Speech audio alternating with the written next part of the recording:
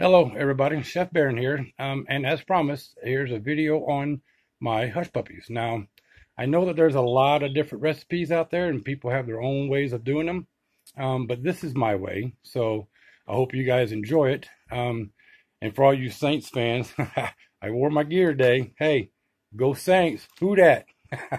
I did make a video previously to this where I showed you all the ingredients. I ran down the ingredient list. I showed you how to put it all together. Kind of had a little mishap. It happens sometimes. So I have to do another video. This is my second video of it, but it's going to be of the batter already mixed. Okay, so let's get started. And I will have the ingredients posted on top of the video. So you can just run down the ingredients. You just add them all together. Okay, put them all in no certain order. Just as long as you get them all in there and get them nice and mixed up really good, okay? So what we have here is, this is the finished batter here. This is what it looks like. Not very moist, but not very dry neither, okay? So that's what we have. I wish you guys can really see this. So what we're going to do is we're going to come over here to the stove right here. I've got my pan right there. Grease is already heated up, but I turned it off so it wouldn't burn on me. So we're going to turn the fire back on and get it going. Okay.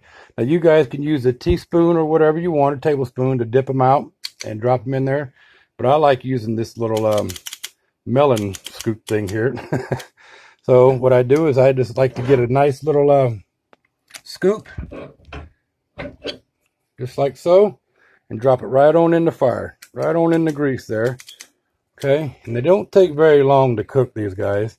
And again, I'm sorry for the camera. I've only got one hand and nobody's home right now, so I'm having to work everything with one hand. But you just want level scoops like this, okay? And you're just going to drop them right on in there. Okay, we'll do a few of them just to get started, just to show you what they look like. All right, so we'll drop those in there. And like I said, they'll take a few minutes to cook. You just want to get them nice and golden brown, and you know, on all sides, make sure the batter is completely cooked. And okay, so that's where we're at. Now I'm going to put you on pause and let these cook, and I'll show you what they look like when they come out. Okay, guys, so here we go.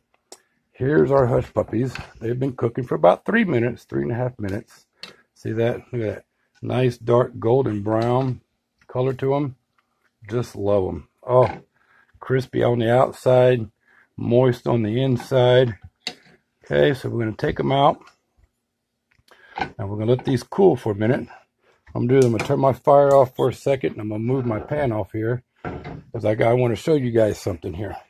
Okay, now my wife likes to be surprised, and I like to surprise her sometimes. So with this batch, what I'm going to do is I'm going to add something else that's going to give it just a little bit more texture and a whole lot more flavor, and what some of you guys might already do, but if not, you ought to try this. This is great. So what I've got is my mix right here.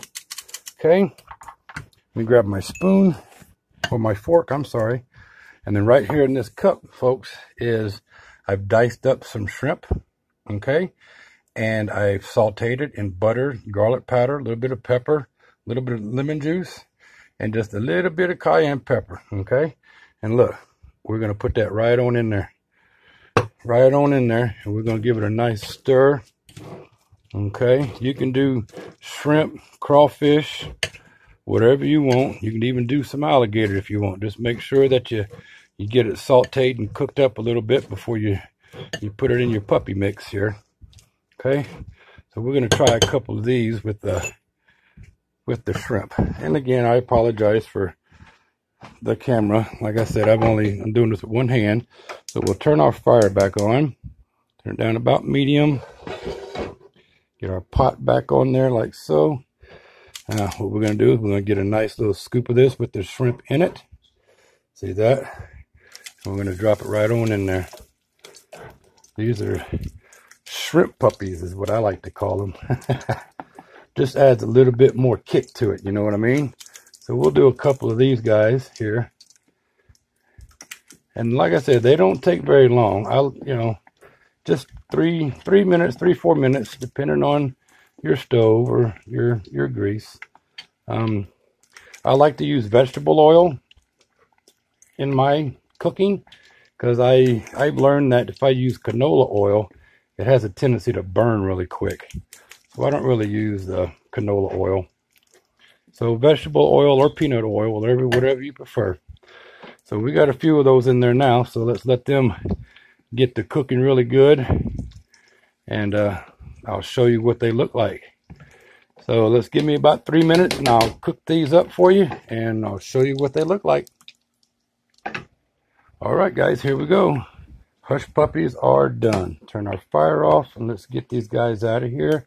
Look at that nice golden brown. Okay, we'll keep these kind of separated so we know which one is the shrimp and which one is the regular. Okay, just grab these guys out, put them off to the side. Oh, they look great. They look, oh, and I wish you guys could smell them. They smell really good too. Okay, let's get these last two fellers out of here. And there you have it, guys. These are some of the best hush puppies. Okay. Oh. Let's put that over here. And what I'll do is you can cut into one of these guys. Like I said, I've only got one hand, so excuse me. And look at that. Just absolutely great. You see that shrimp in there? Oh, man, they're absolutely wonderful. So there's your hush puppies, folks. Nice, deep, dark, golden brown, crunchy on the outside, nice and moist on the inside. Just scrumptious. Really good if you dip them in some tartar sauce. So anyway, I hope you guys enjoyed the video today. Sorry about the mess up. I'll try not to let that happen again. But like I said, I was here by myself, so things happen as it always does. So hope you guys enjoyed it. I'll see you next time. Happy cooking. Have a great day. Bye now.